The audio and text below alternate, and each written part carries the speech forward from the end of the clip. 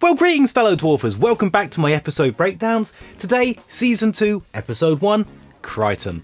Now, I'm not going to lie, this is probably one of my favourite series. Series 2 is just...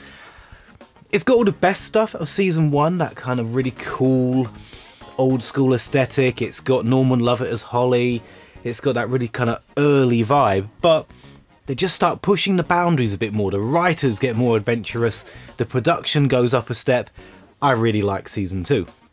And while the look of the show remains kind of the same, it's all the same sets, the way the sets were lit and colour was brought in and they just took everything up a level, really just sort of moves it away from that deep submarine aesthetic into something just really cool and kind of sets the show up for how it's going to look in Series 3, 4, 5.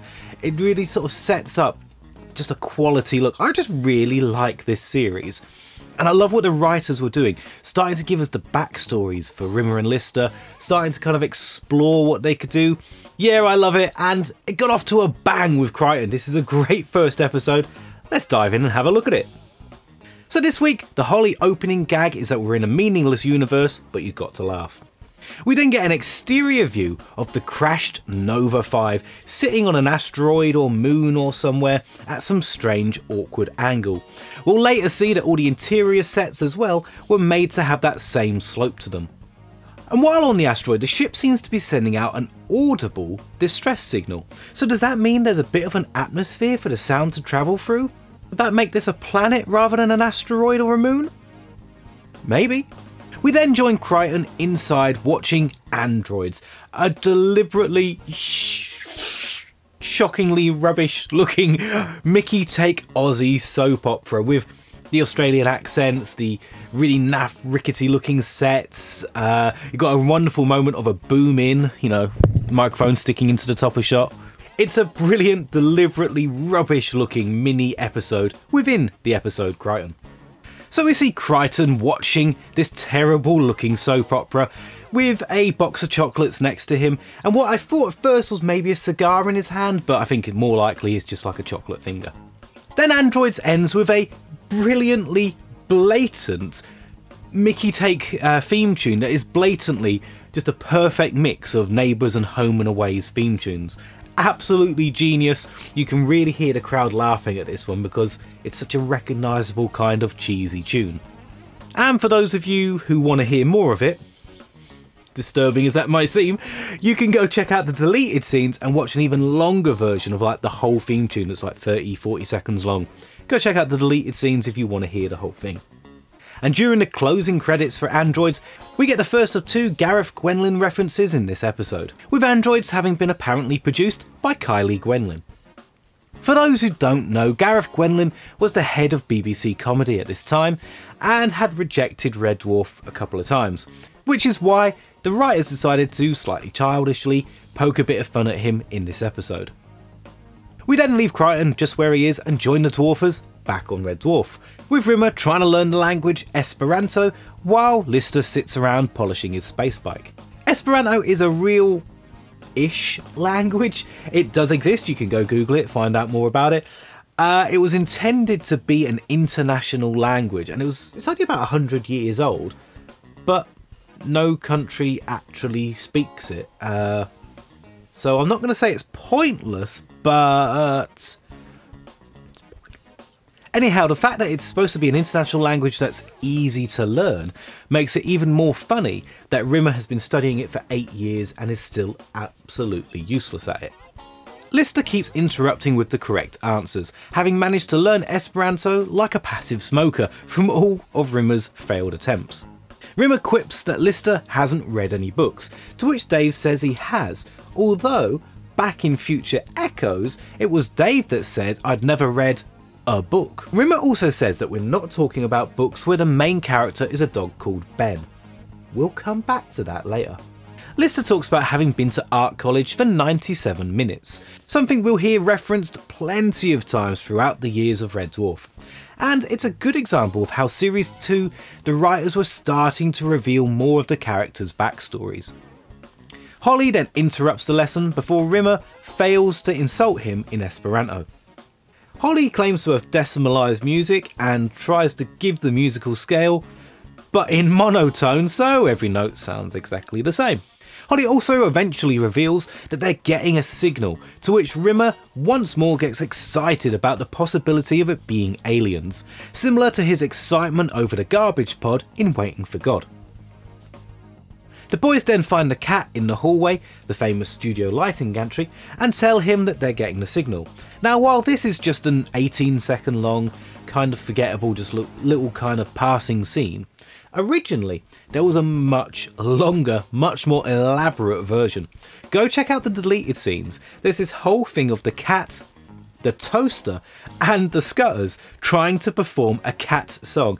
It's awful, it's all screamy, with Danny John Jules doing a brilliant impression of the kind of noise you'd hear from cats screaming in the middle of the night. It's absolutely terrible, but pretty funny. Go check it out. It's a bit weird because there's none of the toaster parts recorded, so it's just silent, but go check it out. It's interesting to see how this was a much longer scene before, where the guys would then come in and interrupt him and say that they're getting a signal. We then enter the first properly new bit of Red Dwarf's set for this series, a heavily redesigned and redressed drive room, with far more colour and downlights firing through the ceiling grates. It's got much more of the look we're accustomed to of Red Dwarf in future years. And while it might seem to sort of break canon just suddenly changing the drive room for no reason, the show creators are pretty clever with this. They changed all the numbers on the corridors so that we're on a different level of the ship. So this could be a backup drive room or a secondary drive room. The tongue-tied wiki page puts that maybe it was just closer to the living quarters, so made more sense for the guys to use. I'd go with that. I don't think this one breaks canon at all. We get the brilliant dog's milk lasts ages because no bugger will drink it gag, before finally getting that distress call from Kryten aboard the Nova 5. Kryten appeals for help to save the 3 remaining crew members, all of whom are women, much to the delight of the Dwarfers. Chris Barry's impersonation talents come into play as he makes himself sound like a brave captain, before then sounding like some old cheap advert. With one day to prepare, the boys set to work getting ready for their first encounter with a woman in over 3 million years. This gives us the legendary Lister dressing scene, which includes such delights as him hammering some flex back into his socks and spray painting his own arse. He's also wearing a Muggs Murphy t-shirt, a fictional in-universe character we saw in the cinema scene from Me Squared. Rimmer arrives in full dress uniform, which we also saw in the previous episode, Me Squared. After a humorous chat, Rimmer wants Lister to call him either Big Man or Ace in front of the women, and to big up the fact that he's very brave and that he's had tons of girlfriends. All of which is kinda nonsense, of course. As a parting gift, Rimmer convinces Lister to wear his day glow orange moon boots, which are utterly disgusting. We then jump back to the Nova 5, where Kryten is feverishly dusting, cleaning and watering his many hanging baskets, a subtle hint about his upcoming dream to have his own garden. Now is probably a good time to mention David Ross playing the part of Kryten here, rather than the more familiar Robert Llewellyn we see from Series 3 onwards. I'll cover why David wasn't brought back for Series 3 when we get to Series 3, but as a well-seasoned, experienced actor, David Ross was well liked by the entire cast and crew, who really liked his ability to work with an audience. We did get to see, or rather hear, David again in the future, as he played the talkie toaster from here on. If you want to hear my in-universe theory for why the Kryten character changed so much, check out my Kryten swap video, which I'll put a link to up here somewhere. We then get the brilliant reveal that the 3 injured crew members are long past saving, being merely well-tended and well-groomed skeletons. It's about now that the penny should be dropping that Kryten's a bit quirky. We then get to see the boys on board Blue Midget. This is our first time seeing Blue Midget in the show.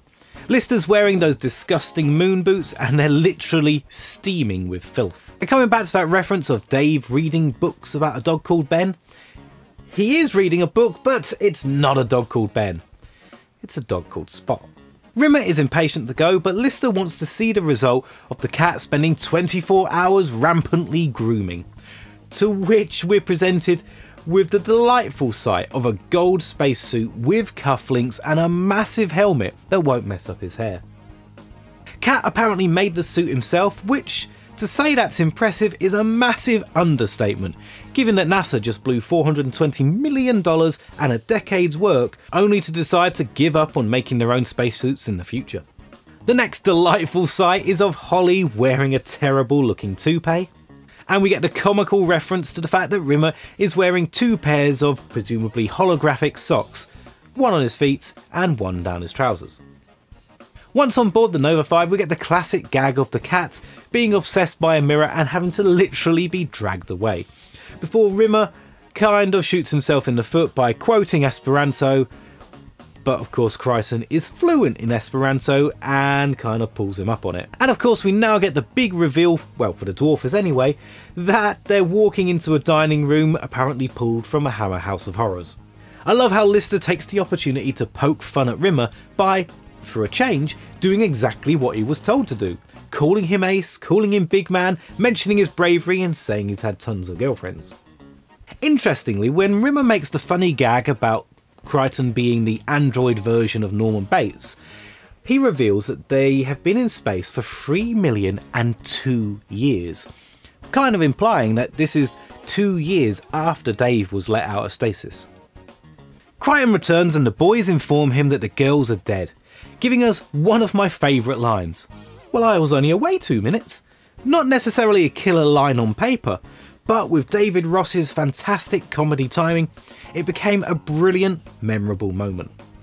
Lister suggests that the first thing they should do is bury the women.